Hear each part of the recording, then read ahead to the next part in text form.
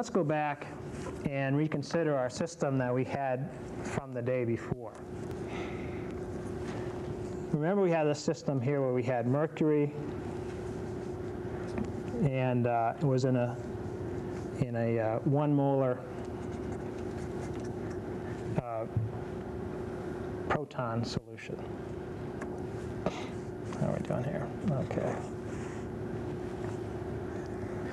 So in other words, we have a mercury electrode, and we're putting that in a 1 molar solution, and then we'll have a reference electrode versus that. And we know that, let's suppose it's 1 molar hydrogen ions and 1 molar chloride ions. Now, if we do a potential voltage curve, again, current is on the y-axis and potential would be on this axis, we could draw and say that over a range of potentials, no reaction would occur. In fact, only until we get quite negative do we get a reaction for the reduction of hydrogen ions to hydrogen gas.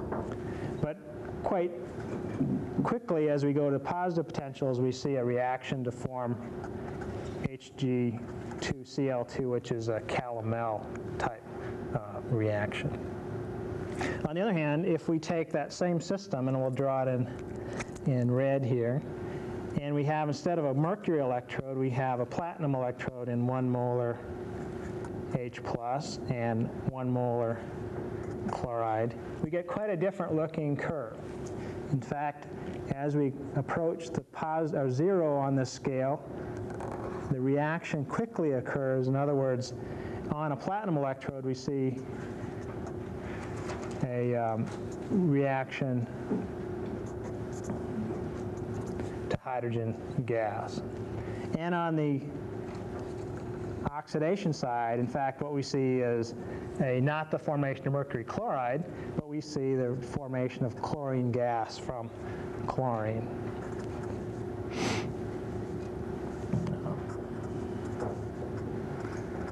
Okay, so this shows you the fact that, in fact, we have different electrodes, we can have different types of chemical reactions occurring, and the difference between these two basically is a kinetic difference. In other words, this reaction occurs very slowly on the mercury electrode, the proton reduction, but it occurs quite rapidly on the platinum electrode. In fact, there's about a 9 order of magnitude difference in the reaction rate on those two systems. Okay.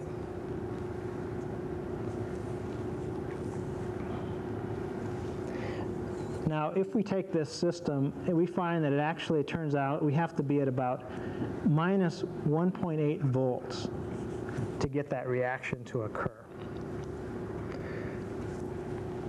And we call this system kinetically polarized.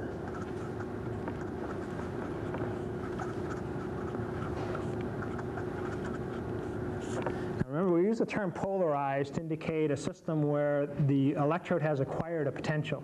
In this case, we're polarizing the electrode by applying some external potential to it, but it's polarized because it's allowed to be put at that potential without any significant current being flowing.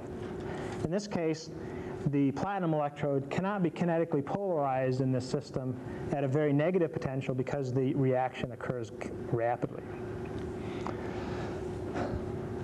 On the other hand, we can think of systems that are what we call thermodynamically polarized. And for example, on a platinum electrode, remember we talked about anthracene and acetonitrile. And a platinum electrode with anthracene in it and acetonitrile, we saw that it had a reaction current potential curve something like this, where we required negative potentials to form the radical anion, and we required positive potentials to form the radical cation systems. In other words, we had to apply potentials to do a electrochemical process. In this case, the electrode is polarized again, but it's polarized by a thermodynamic considerations. So it would be thermodynamically thermodynamically polarized.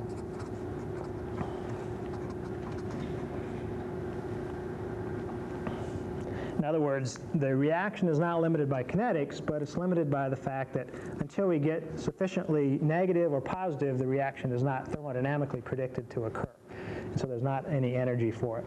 So this is an important aspect of electrochemistry, is to sometimes we'll have systems that are not occurring because there's a kinetic limitation. Sometimes we'll have systems that are not occurring because we have a thermodynamic limitation. The important thing to remember is that even though this reaction, for example, the mercury, the reduction of protons on mercury is assumed to occur, thermodynamically should occur at a very low negative potentials. In fact, kinetically it's slow. Now remember what we called this current that was flowing out at these points. We call this a Faradaic current. And we call it Faradaic because it's in honor of the guy Michael Faraday, who first showed that the amount of current that's flowing is directly related to the amount of chemical reaction that's occurring. So you would expect that if I took a potential and started, say, from this potential and stepped out to here, or if I stepped the potential from here, or any point in between this point where the current actually starts to flow, we should see no current flowing. And in fact, that's true. If we put the potential at any of these points and we wait a long time, we see that no current flows, or very tiny amounts of current will flow under those situations. However, there is a dynamic effect that happens. Remember, we're asking, let's suppose we take this system up here again, and I can't put both of them on the same, but this is this reaction of protons on a mercury electrode. And I do a system where I dynamically step the potential of the mercury electrode from 0 to -1 volt. Okay. Now again, if I step to -1 volt here, there should be no current flowing. But in fact, we see this sort of situation. If we assume that's time equal to 0, we get a curve that looks like this. Initially, we see 0 current because we haven't done anything yet, but at the point where we do the step at time equal to 0, we get a very large increase in current and then a decrease in the amount of current with time. So what's happening here? In this dynamic experiment, we predict that no Faradaic current will flow, so the current that's flowing must be a non-Faradaic current. In fact, that's what's happening. This is a non-Faradaic. If we look at that carefully, we can do a couple things. First of all, we can integrate that current and get the amount of charge that flows during that system. And notice that it goes to 0. In fact, it goes in sort of an asymptotic approach to 0. But after a reasonable amount of time, it's effectively equal to 0. So we can integrate over that time frame and get the amount of charge that has passed in that particular case. Also, if we look at that system, we see that the curve looks a lot like an exponential decay. In other words, it has the characteristic of an exponential, mathematically exponential function. And in fact, this looks exactly like the current you'd see at a capacitor. If we take a capacitor, and remember, a capacitor is a device that they use in electronics to store charge on metal plates or conducting plates. And if we step the potential on a capacitor, we get these sorts of exponential curves. So our electrode, the mercury electrode in the 1 molar HCl solution, acts like a capacitor when we step the potential. All right. So the current we're seeing here again is not due to a chemical process that's occurring. It's occurring due to some sort of a capacitor type process. Now let's do some electronics here just for a minute. Suppose we have a system, an electronic system composed of a battery and a capacitor, okay, and a switch. Here's our switch. Here's our contact on the switch. Here's the battery. That's the symbol for a battery, those alternate short and long lines. That's capacitor. Now the capacitor is initially uncharged, but what happens when we close the switch?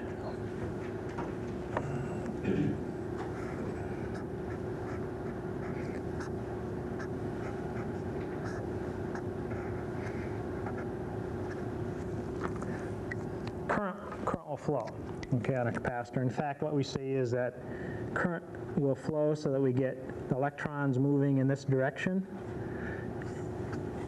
and we get a charge build up on the plates of our capacitor.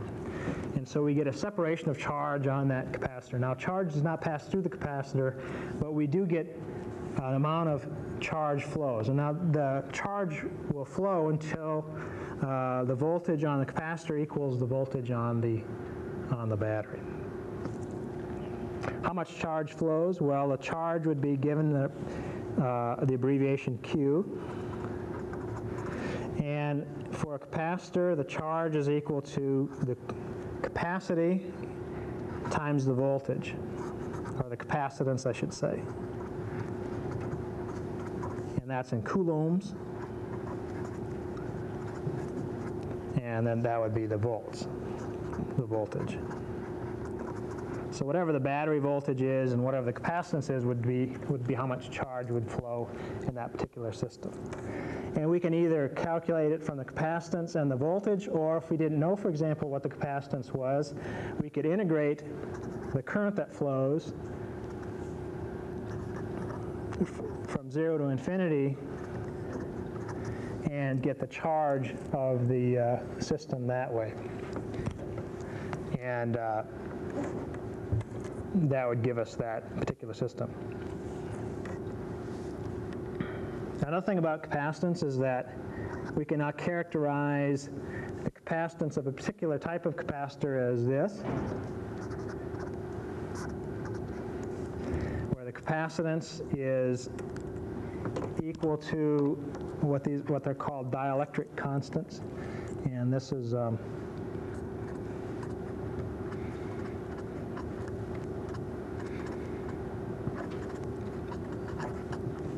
this is called the permittivity of free space.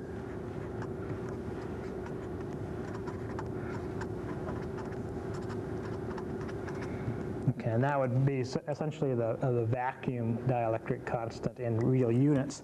And the dielectric constant here, shown by epsilon, capital epsilon, is a normalized quantity. For vacuum, E is equal to 1. E is approximately equal to 1 in air. E is 77 for distilled water. And E is about 6, approximately 6 for things like glass. Plastics might have a dielectric constant of 3 or so. So what's that mean? Well, that means that if we compare back up to this system, we see that for a particular type of capacitor, and this would be in fact a parallel plate capacitor, the dielectric, the amount of capacitance that we have depends on the dielectric constant and this term here, which is the distance between the plates.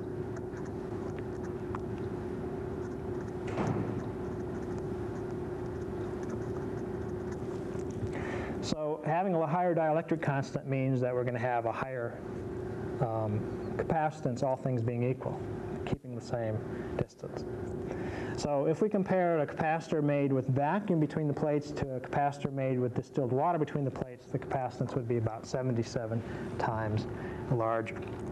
So since our electrochemical cell is made out of water mostly, we expect actually a large capacitor effect because of that.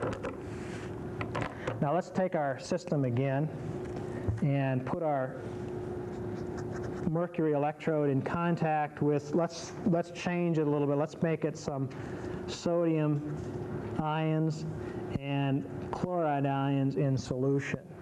And we'll put on the other electrode just as something to be in the other system. Let's make it platinum. If we apply a potential across this system, this sodium chloride system, for the mercury and platinum. In fact, there will be a range of potentials where no Faradaic current can flow, but we'll get this capacitive type process occurring. Now, how does that work out? Well, because our mercury electrode has got a negative potential to it, there's going to be a buildup of charge on that mercury electrode. Why is there a buildup of charge? Because there is no Faradaic reaction that can remove that charge from it. Whenever we have this electrode polarized, we have some charge on that system. Likewise, the platinum electrode will have a buildup of positive charge as well on the platinum electrodes. Now, the solution, because those ions are in solution, they're mobile, they can actually become attracted to that negative charge. And so we can take our sodium ions and have them be attracted to that electrode. And we can have the chloride ions being attracted to that electrode. They're attracted, they're being close to that electrode, but they're not having a reaction. They're not having a Faradaic reaction because there is not enough energy, for example, to take an electron from the mercury metal and put it onto that sodium ion. That requires more energy than is available in this particular system. But those sodium ions and chloride ions are not completely separate. In fact, there's chloride ions around. They're just not as close to the electrode as they are as the other ones are. So what's happening here? Now we see the agreement between our physical system, the electrode in a solution, and the capacitor. In the capacitor, we had parallel plates of metal. Here we have a plate of metal and a region of solution. But the distinguishing features are very similar. We have a buildup of charge on one side of that metal and a buildup of charge on the solution phase. And so this separated charge region is just like a capacitor. So as we apply different potentials to the system, we expect capacitive behavior out of our electrode in solution, and that's exactly what we do see. Because these ions are very small, the distance is quite tiny. And so not only do we have a large dielectric for water, dielectric constant for water, we have a very tiny distance. So that means that the capacitance of our electrode is not inconsiderable. It's actually quite large, and a fact that's been used actually to make capacitors that you use for electronic devices as well. So it's not something we can ignore. In fact, we always have to worry about this, what they call double layer charging in the system. All right, so let's do an experiment on our head. Let's take a system like this, where we have a cell, electrochemical cell, that's separated again by a porous plug. And on one side of that cell, we have a solution that's containing a platinum electrode. Here's our platinum electrode. It's encased in glass at every point except for the end, so maybe it's a little disc-shaped electrode. And what about the other one? Let's make it a pool of mercury and in a sodium chloride solution. So essentially it's like a saturated calomel electrode, and we'll make a little connector there for that as well. So we have mercury metal in solution with in a chloride solution, and then we have our platinum electrode, and also let's suppose it's in a sodium chloride solution with a little porous frit. So here what we'd have mercury, cell would be, well, I said sodium, not potassium, so let's make it sodium. We'll have our porous frit, and then on the other side of that system, basically we have, the only thing that's really important is that we have this mercury chloride called calomel and mercury in solution. And remember, we're going to use this kind of as a reference electrode. And so this is the SCE reference electrode, or the saturated calomel electrode. We haven't talked about that too much, but we'll talk about it later, so just keep that in mind. Now, since these system is set up, we don't really have any opportunity for Faradaic reactions to occur. We know that the sodium ion is not going to react with the platinum electrode electrochemically, except at very high potentials, and we're going to ignore those. And so we have now, instead of a chemical system or an electrochemical system to worry about, we have basically a purely electrical system to think about. And in fact, what we can do is we can make a model electrical circuit out of our cell. And we can draw a capacitor, a resistor, and we'll call that resistor R sub solution, and we'll call this capacitor C sub Hg. No. I said that was platinum, didn't I? But let's just have it. That's just mercury. So sorry about that. And then we have another capacitor. We'll call that C SCE. And again, we'll have a circuit with a ammeter, or a current meter in the system, a switch, and a potential source. And we'll have a variable potential source, so we'll use a little arrow there to indicate that. So here's our electrical circuit. Now, if we close that switch, what's going to happen? Well, those capacitors are going to start charging up, just like we predict as before. The resistance of the solution, though, will limit the rate of that reaction, because it's the larger the resistance, the slower the current can actually flow through that system to balance the charges out. Well, it turns out also that if we make some simplifying assumptions, let's suppose the resistance of the solution is very small, then essentially we have a system like this, where we have two capacitors in parallel. And if you remember from physics, if we calculate what the effect of two capacitors in parallel is, the total capacitance is equal to 1 over C1 plus 1 over C2. And C total is then equal to C1, C2 over C1 plus C2. And so my point is that if C1 is much, much greater than C2, CT is approximately equal to C1. Because what will happen if C1 is much, much less, then this effectively becomes 0, and that cancels out. And so CT is approximately equal to C sub 1. So it's kind of a non-intuitive effect, but in fact that's the way it works out. The largest capacitance in the system becomes minimal. We don't have to worry about it. And the effective capacitance of the system is driven by the smallest capacity.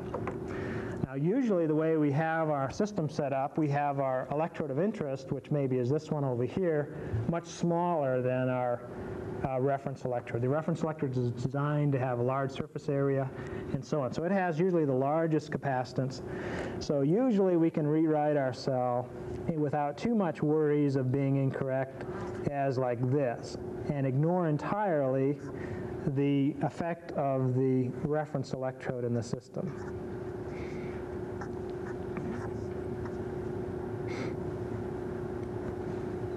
Okay, I screwed that up, but there's a battery, and so on. Okay, so again, at that point, our relationship between the model electrical circuit and the reality is, again, we have a mercury electrode with a buildup of negative charge on the one side and perhaps a positive charge on the other side. So these are ions absorbed at the electrode surface, either absorbed or very close to the electrode surface. So you have this nice capacitive process. Now, capacitance of this electrode is called the double layer capacitance.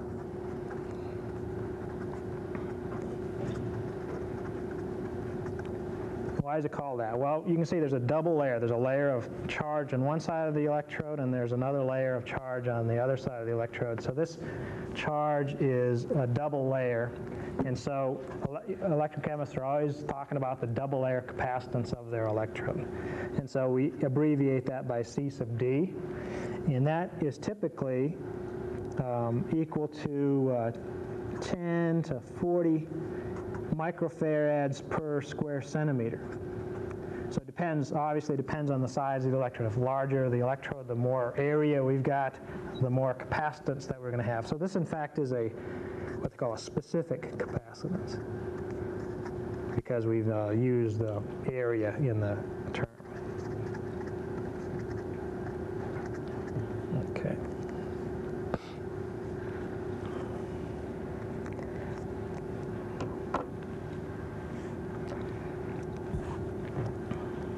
So there's two things to think about here. Now we've got a charge on the electrode surface that we can vary by varying the potential of the electrode. Even if we don't allow any chemical reaction or Faradaic reaction to occur, we can move ions around from the solution to be attracted or repelled by the metal electrode, because we can change the potential of the metal. And so actually we use a specific term for that. The potential of the metal is phi sub m.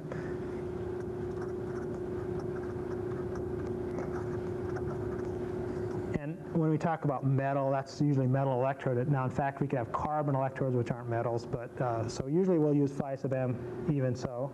And phi sub s is the potential of the solution.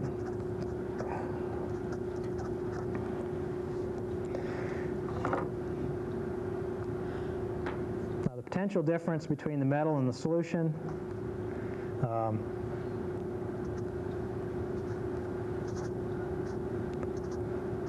has to be zero in this particular case, because we have to have electroneutrality for the system. We're putting in so many electrons from our power supply, but that electron charge, for example, on the metal has to be balanced out by an equal potential on the solution.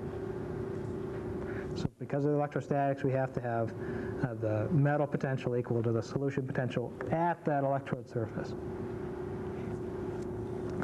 Now, we don't necessarily have to have a potential on the metal. Whenever we have a buildup of charge on the electrode surface like that, we're going to have a potential in the system, because that's really what a potential is. It's an excess amount of charge in the system. But we can actually have systems where the phi sub m is equal to 0. And in that case, they call that point the potential of zero charge, and we'll come across this later, but we'll refer to it now as the potential of zero charge, or the PZC. Now this is not the same, PZC is not the same as having an applied potential of 0, because just because we have an applied potential of 0 does not mean that we don't have an excess amount of charge on the electrode surface. We can have an excess amount of electrode charge depending on whether we have, depending on the system properties, the solution properties, and so on. Remember, that potential of 0 is an arbitrary construct that we've assigned to it. It doesn't actually have to do with the real potential of the interface. So it's possible to have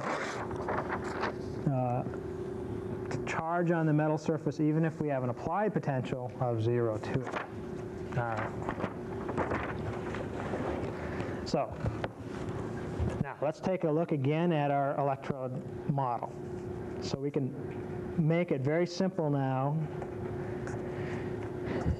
We have C sub D and R sub S, or R sub solution. And you might remember this if you took physics in college, and you probably all have.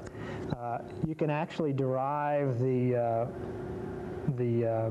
electrical properties of this capacitance solution, or capacitor resistor circuit. So if we take this circuit and we do a step of the potential from time equal to 0, from say some initial potential to some final potential, E0, EF. We would observe a current with time behavior very similar to this. And that, again, is an exponential function. Now, you can derive that. You might go back and look at that derivation, but you'd see that in that case that the current that flows is equal to E sub f over R sub s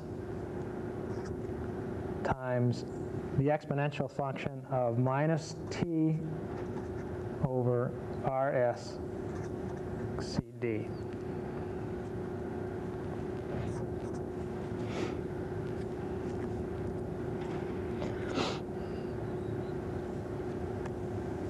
And if we take the natural log of that current versus time, we see that there is a straight line behavior, and we can see that the natural log of I is going to be the natural log of E sub f over Rs minus t over Rs CD.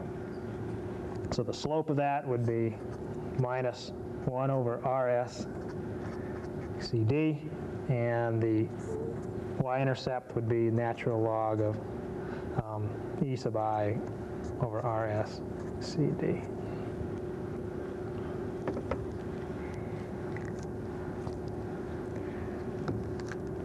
So why am I talking about this? Well, because this is, like I said, is a very important aspect of the electrochemical system. By understanding our simple model cells, we can actually get more information about our actual electrode behavior. For example, by knowing the capacitance of our electrode often gives us information about the actual area of our electrode, and by looking at the charging-discharging curves of the electrode solution capacitance, we can get information about the solution resistance, something that we may not know directly. Okay.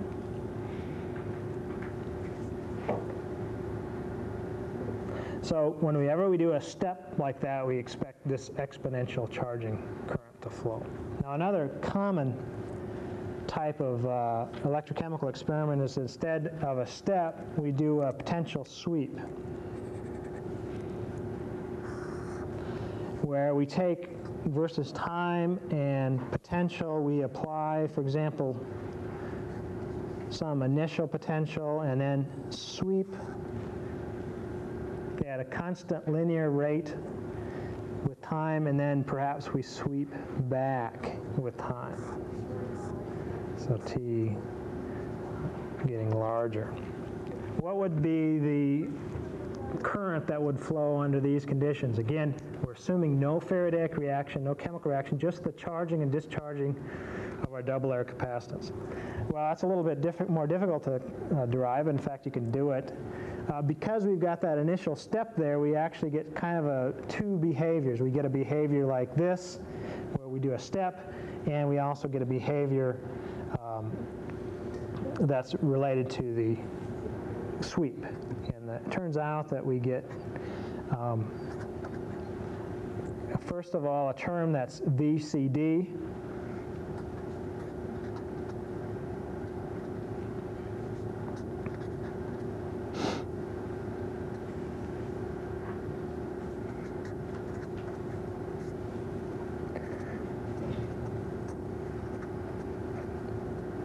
Space there, but that's P over Rs C sub D. So you get an exponential term here as well. And so essentially what you would see for the current would be something like this, or the current versus time.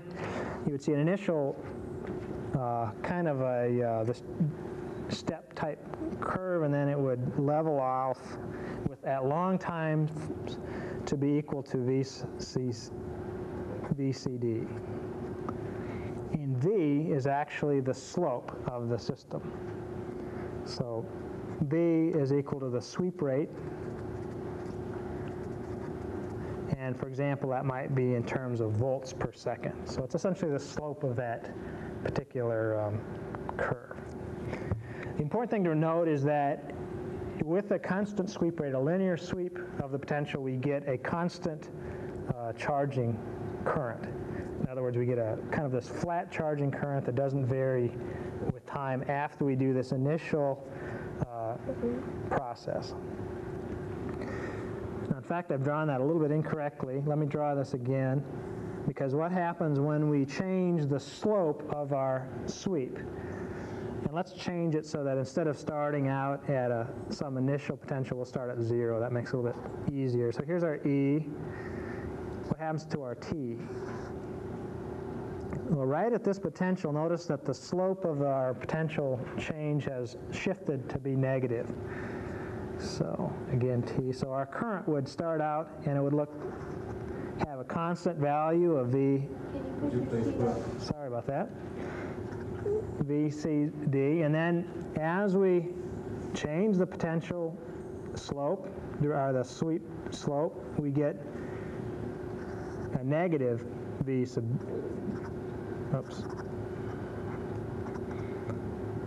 signal. So here again is our current versus time. Perhaps I should have used a different color pen. Yeah, to indicate that particular case. Now, as I said, this is a very common experiment, and in fact, when we apply potentials like this, they call this cyclic voltammetry, or variations of that term. And it turns out that an interesting way to plot that is to not plot the current versus time, but to plot the current versus the applied potential. And when we do that, we get a curve that looks like this, where this is current here, but we're applying a potential, so we get a current, sorry about that, current potential curve. And depending on the applied potential, we would get curves that look like that.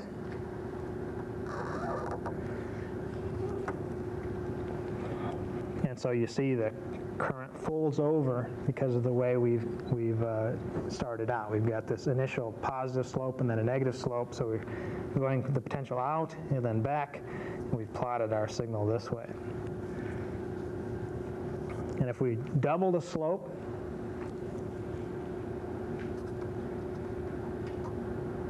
if we sweep twice as fast, the current would be twice as large. What's the effect of that? Again, as we go to shorter time scales, the charging current becomes larger, and the shorter time scales implies faster sweep rates, and the charging current becomes larger as well.